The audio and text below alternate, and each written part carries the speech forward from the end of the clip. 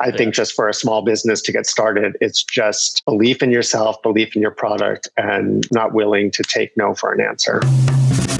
Hi, this is Adam Dinkes from Tani, USA. Hi everyone, this is Ozzy from BlueTuskr. This is Eddie Lamb from Upper Baby. And you're listening to the E-Comm Show.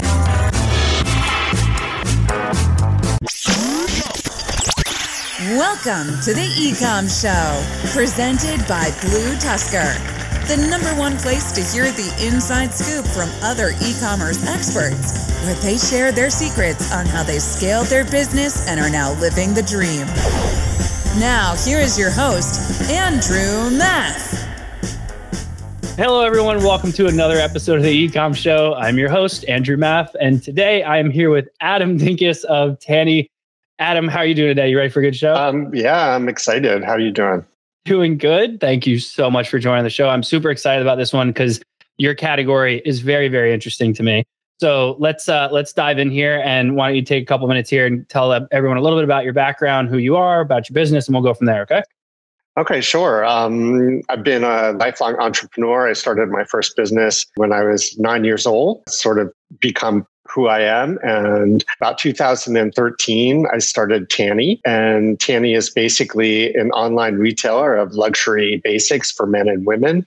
Luxury basics meaning everything from underwear, undershirts, thermals, anything that literally is directly against your skin is the type of thing that we make. Yeah, so we started in 2013. We've been growing ever since. With the years, the products have become more and more relevant. We have a solid background in terms of an environmental consciousness, which seems to be something that's coming up now. It's been part of the story for us since the beginning. What was the business you started when you were 9? Oh, that's a fun question. Well, basically, my sister had gotten a telephone. She was a few years older than me, and I was jealous, and I wanted to get my own telephone. And my parents said I couldn't get one until I was 13, and I was 9. So basically, in the back of Boys Life magazine, there was an opportunity to sell stationery, personalized stationery, door to door. So what I did is I set myself up and literally went door to door, knocking on neighbors and asking them if they wanted personalized stationery. Back then, we used stationery, and personalized stationery was sort of an exciting thing. I would make it wasn't money. I would make points. And then I would save up the points until I was able to get my telephone. And for me, that was a real sign of freedom and an opportunity. I didn't have to wait for someone to tell me that I couldn't have something. If I wanted to have it, I could go get it myself. So I think there were a lot of lessons in that. It wasn't just about the phone. It was about taking care of myself and paving my own way. Yeah.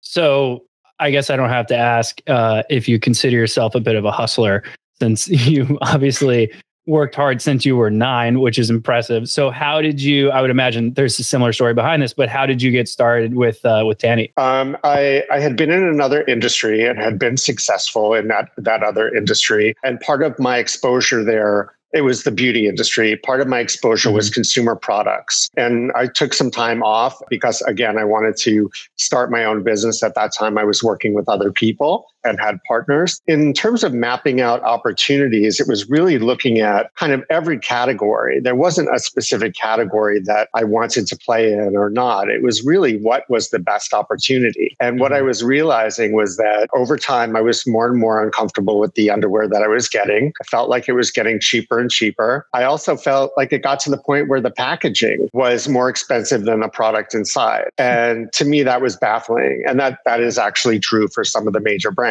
I just thought there's got to be a way to make a better product. The majority of the brands that are out there, for example, use materials that were developed in the 1960s or the 1980s. We use materials that were patented in 2012 and beyond. So if we compare it to other industries in terms of technology, be using a telephone from 1960, we wouldn't be using a telephone from 1985, but now we use our iPhone, and that's where we are. And if you think about the differences in the technology, the same evolution and innovation has taken place in other industries. And we look towards fabrics as the opportunity. And there's amazing fabrics that are out there that are literally cutting edge. They're more expensive than other brands. I mean, than other fabrics. And we also get branded fabrics. So every fabric that we use is certified that it is everything that we say that it is. So if we say it's biodegradable, we say it's sustainably sourced, it's not just us, Tani, saying it. It's actually the creator of the fibers that's saying it. So there's transparency there with our customers. So when you say technology behind something that's, in the apparel business, that's always, as you had mentioned, very referred to the actual fabric, but that's always incredibly difficult to portray to your customer base, because from a naked eye, a t-shirt's a t-shirt and underwear is underwear. So you have to be able to portray that difference behind it. So how have you been able to kind of market that and pivot around that? It's a great question, Andrew. And I would say one of our biggest challenges, because like you're saying, if you look on a website, which is our primary means of distribution, a black shirt and a black shirt, no matter what they are made of, will look virtually identical simply because they're black and they're the same shape. Yeah. So we do our best in our descriptions to explain why our products are different. There is a fabric page that helps you to understand. Our primary fabric, for example, is micromodal air. Other brands use modal, other brands use micromodal, but we use micromodal air, and we explain why we use it. And the reason we use it is because it's thinner and finer than silk. So our products actually are better for sensitive skin than silk would be. So we try to convey that. And what we've added is customer reviews. And I find that that's a huge part of just explaining how we're different, because these are customers that are talking about their experience with the product. And they tell you why they love it and why they continue to buy Tani. Another thing that we've done to help further that is put up some unboxing videos where customers will get the product and then just literally open it up and show you what they get and give you their initial reaction. And that's where you get that wow, because once you get a Tani product, you feel it, you're like, wow, I 100% understand why this is, more expensive than other brands. There's no question you can literally tell from the very first touch, but visually it's challenging, and trying to convey that online is also challenging. Yeah. So I assume your product is more expensive than the packaging. Yes. And we also, 100%. And if you look at our packaging, actually it's all recycled or made to biodegrade faster than other types of materials. So we put a lot of effort into the environmental impact of our packaging, but it's, the outer package is an envelope, but our product is packaged in clear plastic. So it is 100% about the product. I'm not hiding the product behind an image. There's no fancy man or fancy lady that's showing you how sexy you're going to look in it. It's literally, you bought this boxer brief. You can see it from the second you buy it. You slip it open and you've already got your experience happens as fast as possible. So you literally get to the product within seconds of opening it up. So I know sometimes you'll get companies that will refer to themselves as a premium brand when in reality, the product's made very well. It's a very nice product. It is obviously a high quality product, but the pricing is set based on the brand, right? You think like your Cartiers of the world and your like Louis Vuittons and stuff. Do you consider yourself kind of, a premium brand, or are you just more of like, we just happen to be more expensive because of the stuff that we utilize? Oh, I think that it's a premium brand, but instead of relying on an established brand name or perceived heritage, or some of the other things that prestigious brands are based on, we're focused entirely on our product. And it's not to say that the other luxury brands that you mentioned aren't focused on their products. Products are amazing. In our category, this is truly a luxury product, and it's luxury based on innovation. So it's not based on brand recognition. You mentioned the differences of other products versus your own, which is, the types of fabrics and things that you do. But what are the benefits of those fabrics that the user gets from using one of the old ones? Because trust me, I've got my pair of underwear where I'm just like, these things are garbage. So I'm very curious. What's your answer? Explain to me what the question is again. Like the fabrics that you use that are so the technology that you've obviously improved upon that's been stuck in the 70s for years. What is the benefit that the user gets from those new fabrics that you're utilizing? Like they last, or they're more durable, they last longer, they breathe better. Like everything, every single thing that you're saying, they're guaranteed, like I said earlier, to be exactly what they say. If I say it's sustainable, it's truly sustainably sourced. If it's biodegradable, it truly is biodegradable. And every aspect of it that we develop is designed to do that. But it's designed to make the product more comfortable. That is the focus of our whole mission, is to figure out how to address issues that men have with their underwear and find ways to make it more comfortable. So for example, we did a soft stretch waistband a couple of years back. So one of the issues men had was that the waistbands, traditional elastic waistbands, were squeezing their bodies around their waist, and in some cases actually leaving a brand impression on your waist. I don't know if you remember that, and that when you had a red stripe around you. But basically, why are we suffering with that? There's ways to make it better. So we developed this soft stretch waistband, and it holds the underwear up, but it doesn't squeeze or grip your body in a way that makes you more, uncomfortable. In terms of the performance of the fabrics, like you said earlier, they are sustainable, they're biodegradable, they're antibacterial, they're anti-odor, they're highly breathable, they're moisture wicking. They're basically everything that you want. It's just the most advanced version of that. You mentioned earlier that your primary sales channel is your website. Are you available in brick and mortar retail? Are you on marketplaces at all, or is it solely available on your website? Primarily available on our website, and it's also available on Amazon. It's not available in traditional retail brick and mortar stores. Is that a direction you're thinking of going in the future, or do you like the D2C? I'll be honest. I tried to go to department stores and retailers at the very beginning because it seemed like the logical next step. A lot of them, underwear is not a big category for these department stores. It's a bit of a commodity. It's an add-on. It's not a highly profitable business for them. And it's not an area where they're interested in investing in new brands. If you go to your local retailer, when was the last time you saw a new brand of underwear in a Macy's? It is literally the same thing that was there 10 and 20 years ago. Yeah. So I found that the big retailers were not interested in the category, had nothing to do with the products.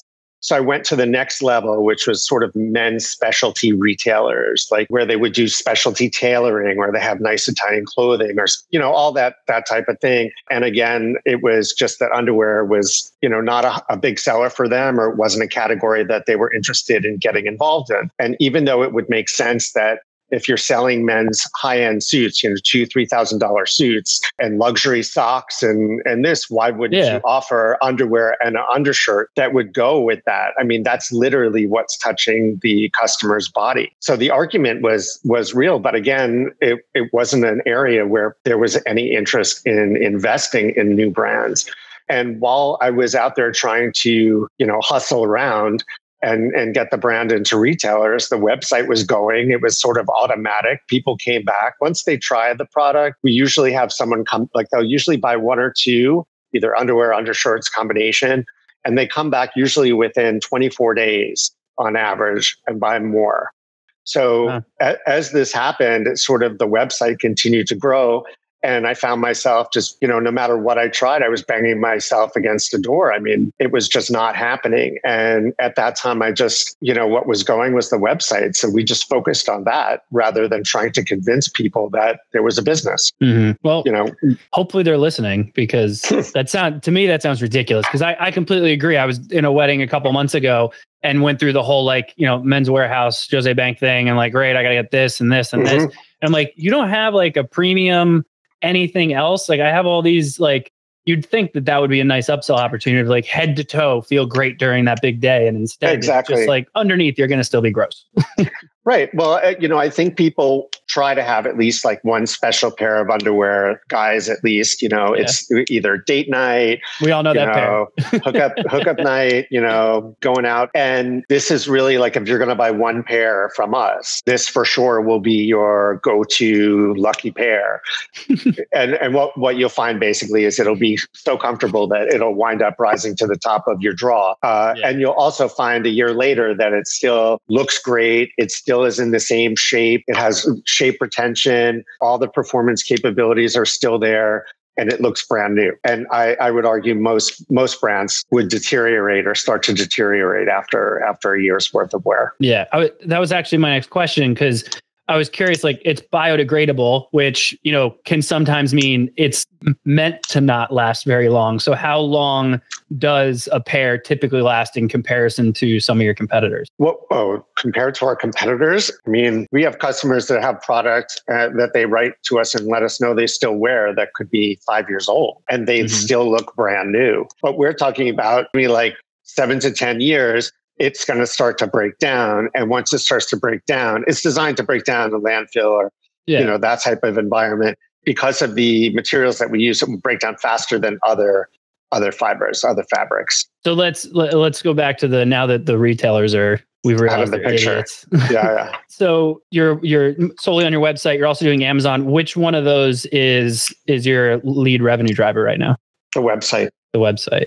Yeah. So that is relatively common in the apparel industry, right? Because it's a little bit around branding, and it's so wildly difficult to stand out on Amazon. Because that was my next question on the Amazon side is, like you said, if you just look at a black t-shirt versus a black t-shirt, which is basically almost all you get when you're browsing on Amazon, how are you trying to stand out from the extreme amount of competition that you're literally right next to? I think that's an amazing question. And anyone dealing with Amazon would be curious to hear, it's beyond complex.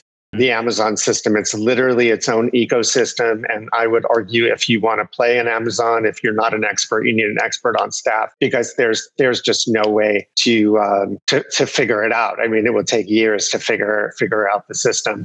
But basically, even though our products are on there, if you type in our brand, they won't necessarily pop up. And that's similar to Google, where you now have to sort of advertise or compensate Amazon to get yourself to pop up, even if it's just your own brand. But one of the things that Amazon does do is it allows you to set up your own store. So if people can find your store, then they can literally buy everything or anything that they want off of your website, and they buy it through Amazon. So it can facilitate that. But I think Amazon is a requirement, even though it's a real difficult player. It's not it's not easy to work with them, but their Prime program is ideal. Everyone goes to Amazon multiple times a week. And if they can get a Tani product and know they're going to get it in 24 hours, I think that's very compelling. And even though we ship it within 24 to 48 hours, we're shipping through the post office, and it's going to take a couple of days to get to you. Depends on the carrier, et cetera. Amazon has its own distribution network. So when they say it's going to get there in 2 days, it gets there in 2 days. So I think that's one of the advantages to being on Amazon. So is Amazon kind of like a necessary evil for you? Like basically you're really only on there because you know that some people are searching your brand name and you still want to be available so that people can get it faster? Or are you on there to try to leverage some of that pre-existing traffic and still try to get it? Like, are you advertising or anything like that? Oh, absolutely. In order to get your brand to pop up on Amazon, you have to advertise in the first place. But yes, we are advertising, and we're finding we're starting to sell a lot of t-shirts. One of the questions I had before going into Amazon was, Amazon to me is primarily a lower price environment. You're getting deals. What's cheaper. And so there was a question about whether Tani would be able to move. I'm comparing a $45 pair of underwear to, a 5-pack that's costing $15. Yeah. There's definitely a difference between the two. But what I'm finding is people are actually willing to try Tani. So they're both our existing customers and they're new customers. And I think there's just that curiosity, like, what is the difference and how different is it? and then they buy it, and then they understand exactly what it is. So let's pivot back to the breadwinner, the website. What is your marketing strategy? You have, some people that really cater to just organic social. You have paid advertising. You have an influencer approach. Like, everyone's always got a little bit of everything, but there's always one that's the main focus. What do you guys kind of focus on? I think the most significant driver of traffic is articles about Tani or reviews about Tani by not necessarily influencers, but I guess they would be called influencers. They were around before influencers. So people that, let's say, specialize in style, or they specialize in high-end luxury products, or how to make live a healthier life. So anyone like that, we've reached out to and send them some samples, and it's really their reaction to the product and what they think. And that's both in terms of articles that have been written, videos that have been shot for YouTube. It's really that's the key driver for us. So it's authentic reviews from actual customers. We do social. To me, social is a requirement, but it's not really a driver for us. It's more a way just to build relationships with our customers and build a sense of community. And Google Ads, we do. It's not. I think other brands would say they spend very heavily on Google Ads, and it's their biggest driver. We haven't really gone in that direction. Yeah, I always find that apparel on Google Ads is very difficult because you're fighting for those top 5-6 spots, which is usually the cheapest one, or you're limited to copy for the most part, unless of course you're doing display ads. But even then, those are really just more like impressions than actual clicks. Yeah. But what about on like a social advertising side? Or because I would imagine for you guys, social advertising would probably be the way to go in terms of being able to get in front of new customers. Have you tried like Facebook, Instagram, TikTok, all that fun stuff? We've tried Instagram and we've tried Facebook. We haven't been successful in the past. What I would say is that there's many reasons that a company will not be successful in any of these advertising vehicles.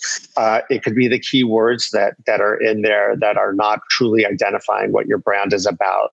So you're pretty catered.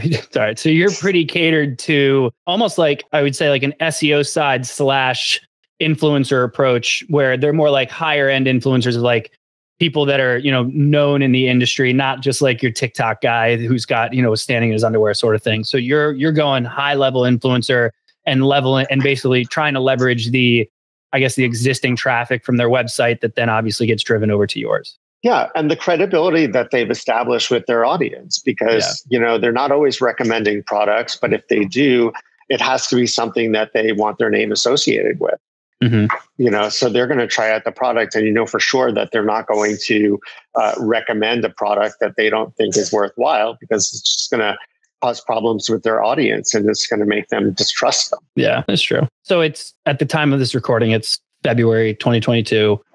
Big hot topic is supply chain issues. How have you guys been able to, kind of deal with the fact that it's taking forever to get stuff from overseas? That's a great question. So one of our challenges is that the fibers are actually from Europe. So what we do is we have the fibers from Europe sent to China, where we have a manufacturing facility, make the fabric, and then create the garments. So there has been delays in getting the fibers from Europe to Asia.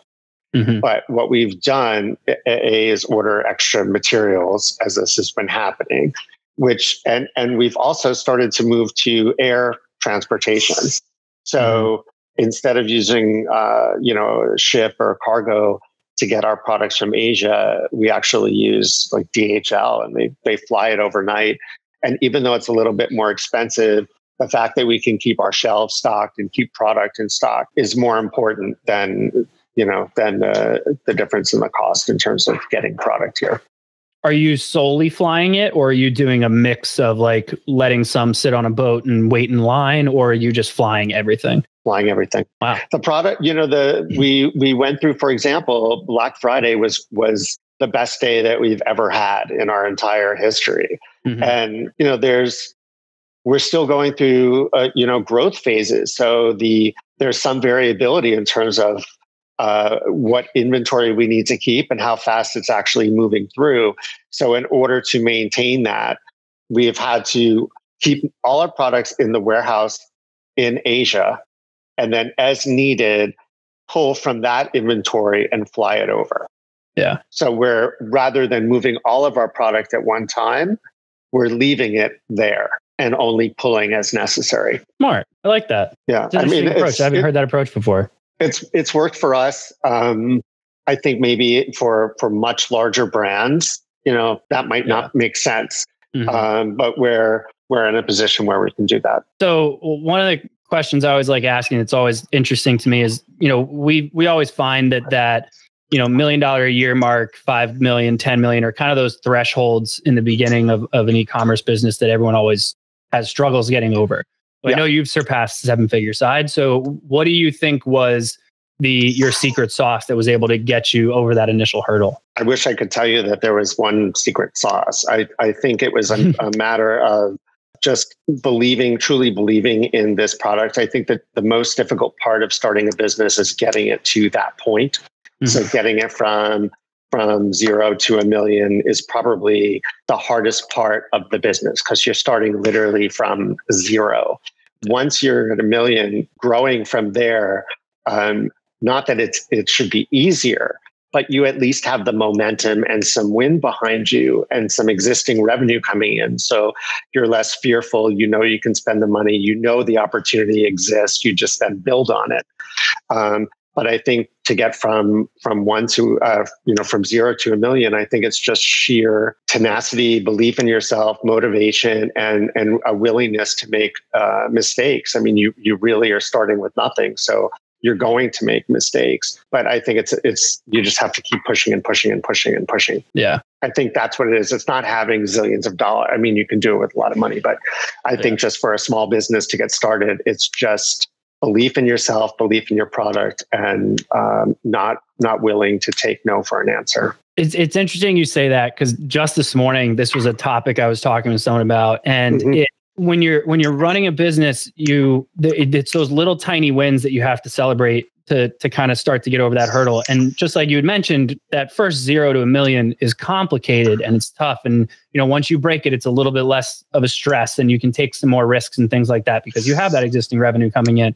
What is it that motivates you, or that you do in your day-to-day life to keep yourself motivated if things don't exactly go the way you want? Like, what is it that kind of keeps your drive going in this business? I think that's a great question, because there are, especially in smaller businesses, ups and downs, and it's a little bit more of a rocky ship. You're not a big boat yet. You're just sort of a little sailboat or something. So there are days that you're really down, and I guess what motivates me most is the idea that I don't have to work for someone else. That's a huge factor for me. I've done that in the past. I've worked with amazing people, but I want to know that I'm spending all that time that I'm spending is not making someone else really wealthy, but at least I'm putting that time into, making my life what I want it to be, not someone else's life, what they want it to be.